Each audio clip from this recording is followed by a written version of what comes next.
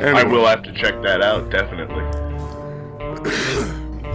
But yeah, given what you just said about it, I'd have to say that there's been a real darkening and Batmaning of Sherlock Holmes in the modern age. Well, Holmes, I guess, needed a flaw, and so they put it in there. I mean, Stephen Moffat wrote that in there because in the original stories, Holmes is just he wants to bring reason to the legal process. He wants to be CSI, is it? Okay. But Stephen Moffat flat out said that his version of Sherlock Holmes is he's a man who wants to be a god. That's a different aspiration. Yeah. However, it is a very high and lofty goal to bring reason and logic to an entire aspect of society where you feel there is none. And when those were originally written, weren't crime scenes very much less understood? Like, the idea of fingerprints, I thought, actually came from one of the publications of Sir. I thought, like, it had been used. No, not they use fingerprints. They've used fingerprints for a long time. It's okay, but no, the idea of blood type. Oh. And methods to determine whether or not something is rust or is actually human blood. These are things that Holmes brought onto the table, that Conan Doyle wrote, and I don't really think he understood what he was doing while he was writing that. Because Conan Doyle may believe in magic and fairies, but he was also a very, very intelligent man. Yeah. Well, fantasy is just a stone's throw away from science fiction, and science fiction has been a fairly accurate determiner of where science goes, or at least in some way embeds itself in the social consciousness to make itself later on. Really? I always thought of science fiction as an inspiration for scientific advancement. Yeah. Oh yeah, definitely. There was a very well. You can point immediately to Star Trek and make the comparison to modern telephones at once. You could see it's not a far stretch to say that we could outfit a space station quite a lot like the USS Enterprise at this point, save for food replicators and transporters. We could probably even do a pretty mean holodeck. I believe there was actually some research put into possibly creating transportation, but they stopped it because it broke several laws of physics. Right. Well, that's what we're going to have to if we're going to... Traveling at the speed of light is actually, in my estimation, fairly impractical. You would have to, in order to get any use out of it for a human lifespan, you'd need to break the laws of physics somehow. Well, traveling faster than the speed of light is what we'll have to do if we want to reach the stars, because the stars are leaving us at the speed of light. I don't know if you know this, the universe is expanding in very strange ways. Yeah, but I didn't think it was all that even. I thought it was kind of a mad cloud dispersing. It's like an explosion. We're in the middle of an explosion. Well, in any case, I think traveling faster than the speed of light is possible. If for no other reason than that people keep saying things are impossible, and then we find ways to do them. I have faith in human ingenuity. I know that's probably a little naive of me, but I really do believe that if you tell a human something's impossible, out of pure spite, they're going to go, nuh-uh, and then figure it out. Absolutely. I mean, the idea of a lightsaber is not unfeasible. It wouldn't necessarily be light, it would be a plasma sword, but you could control plasma very effectively with a magnet. You just have to have a really mean-ass heat shield on it. No kidding. Oh, come on. I didn't even... I stopped. Why are you finding me? Who's finding me? There are no cop cars in this game. I don't know who keeps catching me on these light problems and these traffic incidences. It's the Big Brother complex. It's actually a really, really subtle commentary on the nanny state going on over in England.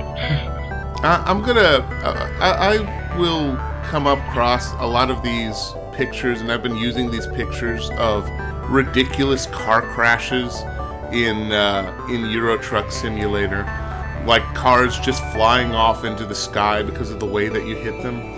Yeah. And in Steam, when you go to your library, there's always some random screenshot that the company, the developers, will put as the background for their game.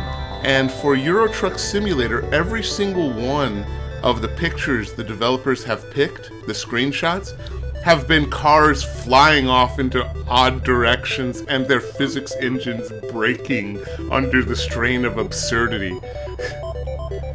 Well, yeah, the Skyrim people decided not to fix the bug when the giants hit you into low orbit. Did you ever play Skyrim when it first came out? I don't know if they patched it yet, but I know for a while they decided not to because people loved it. Yeah, well, there's that. There's also, I guess some developers have a sense of humor. You know the game Battle Block Theater? No. Okay, well, comedy game? Not really a comedy game. It is a comedy, and it's real fun, and it's very funny, and it's one of those games where you either become the best friends ever when you're playing co-op, or you lose your friendships and become bitter rivals. Oh. Anyway, but I was watching a speed run from Awesome Games Done Quick this year, and they had the developers watching along with them, with everyone else. And they were breaking the game. And they were breaking the game constantly. And of course they had to, because it's a speed run. And they asked the developers, now that you know about all these bugs, are you going to fix them? And he's like, just that one bug right there, because that one doesn't look fun, but everything else looks pretty fun, so I'm going to leave those in. Nice. Have you ever seen a speed run of Portal? People exploit the fuck out of those bugs. Oh, I've seen speed runs of Portal. That crap's hilarious. I've seen people, like, park themselves on walls while they work out where their next portal's going to be, and I'm like, you can't be there. There's nothing to stand on. How are you doing that? Because somebody figured it out. The really crazy ones are the people who jump backwards, because just through the way it was programmed, jumping backwards is a further jump and actually goes faster than any other type of movement. Hey, I've seen some things, man. Because of speedrunners, you see things that you never thought you'd see. I've seen, oh god, I need to pull apart and get some gas crap. Alright, well. I've seen a guy beat Mike Tyson's Punch-Out blindfold. Oh, Christ. Yeah, that was cool. I don't know if you call that a speed run, but it was awesome. Next time I get paid, I'm still gonna have to buy you Broforce, because Broforce is built for speed runs. Okay, I don't know anything about Broforce. I have yet to even look up the game on Steam to see what it is.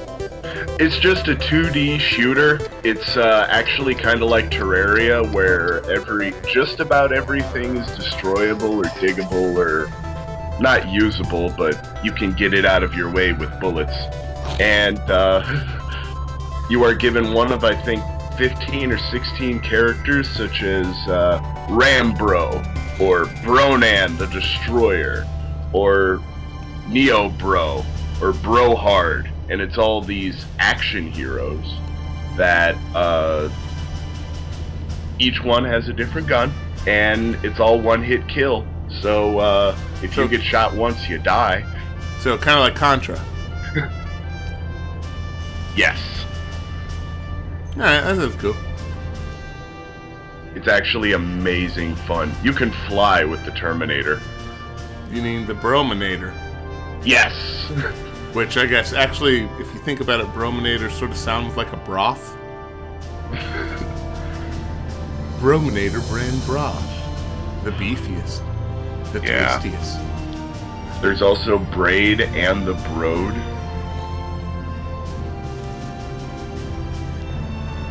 Oh, no, don't slow down, guys. Don't slow down. You're gonna get crushed. Uh-oh. Shit. Grab. No.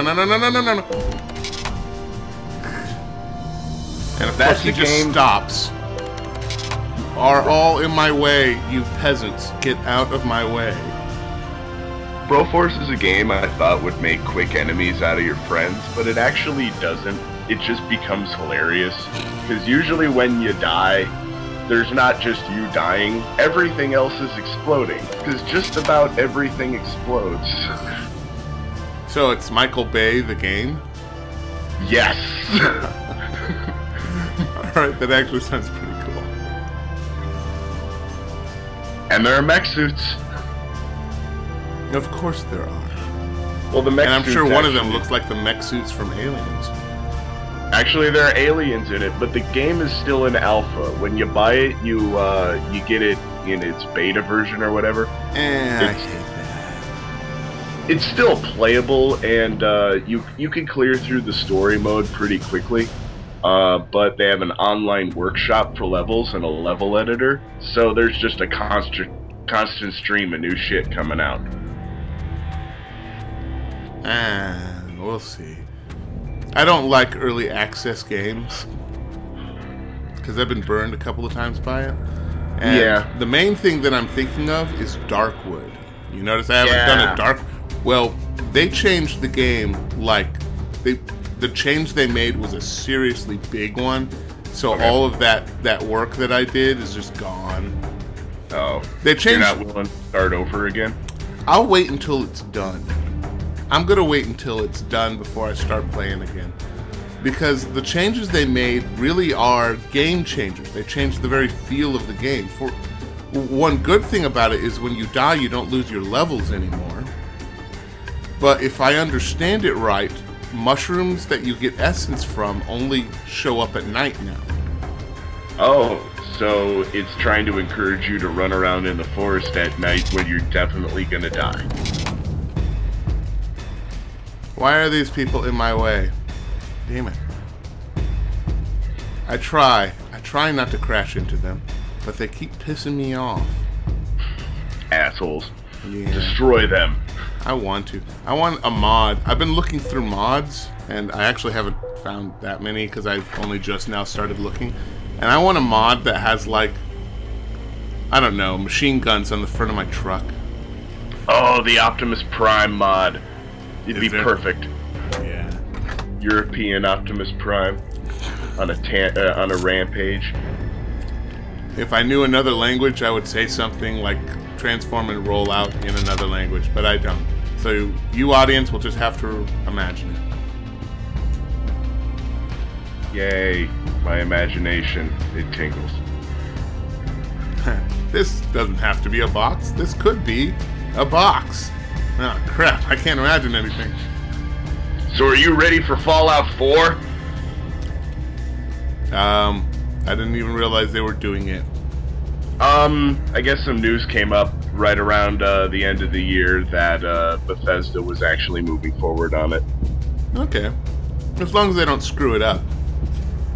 I doubt they'll screw it up. We'll see. When you think about it, Fallout 3 is kind of Skyrim in a post-apocalyptic universe. Nothing wrong with that. No, they did good. They did good. They got the feel of the humor and the, like, post-apocalyptic ridiculousness. Oh yeah. Like Moya. There's so much more comedy in the Fallout. Comparing Fallout to the Elder Scrolls, Fallout wins hands down, if only for the comedy. But I think the gameplay is just... They somehow managed to hybridize a first-person shooter and a standard RPG. Because you can play it either way. Yeah, I'm still not real sure how they were able to do that. The VAT system I know people make fun of it, and they should, but it really is a little bit brilliant. That is totally optional. You don't have to use it. Yeah, I know. That's the brilliant part about it.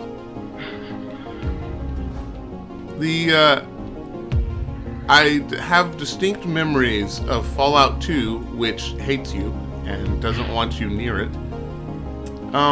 Fallout 2, go through the game at least once with a intelligence of 1.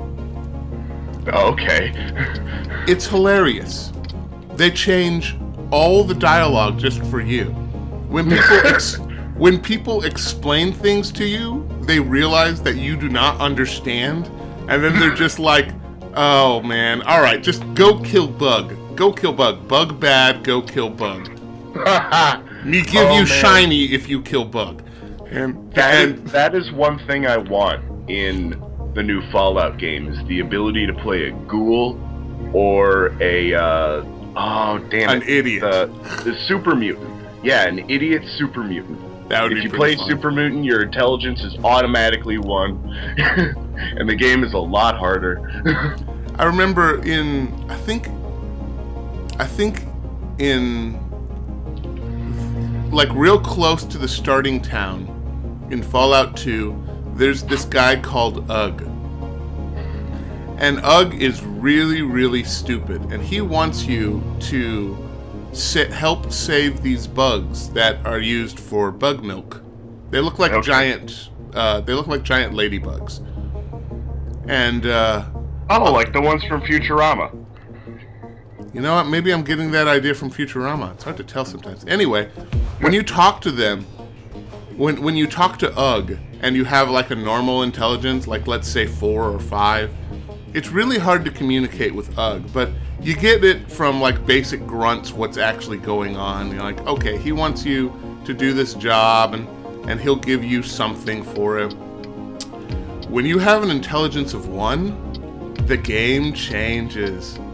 Instead, you and Ugg have like a British accent gentlemanly discussion.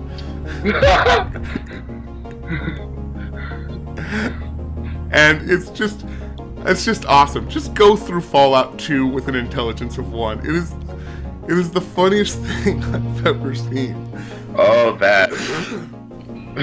Oh. That I need to do. Okay, we're getting close to the end of my run here. Okay. Which honestly, I think, wow, that was actually quite a ways. Are we in Berlin town? Yeah, we are in Berlin town. Yes. East or west? Put your mayonnaise and fries and grab a beer. Ah. I'm gonna... Oh man. Okay, no. Well, I just crashed into a car. Everything's slowing down. Wow, I don't know what's going on, but Fraps is having a hard time. You'll see it. It's great. I don't know why it's having so much trouble now. It was just... went through this whole drive and with no problems. Maybe it's the city itself. I don't know. Did you really go from East Berlin to West Berlin? Because they do have a different power grid and power system, so that might have fucked up the game. Yeah, okay, that makes sense. I don't think that's what happened, but... alright. Let's go ahead and end it here, man. Well, that was another casual truck, the first in like a long time, now that I think about it. Al, it was a pleasure. Say goodnight, Al. Good night, Al. Don't hate me because I don't know anything. It's alright. Alright, I'll see everybody else later. Bye-bye. Bye.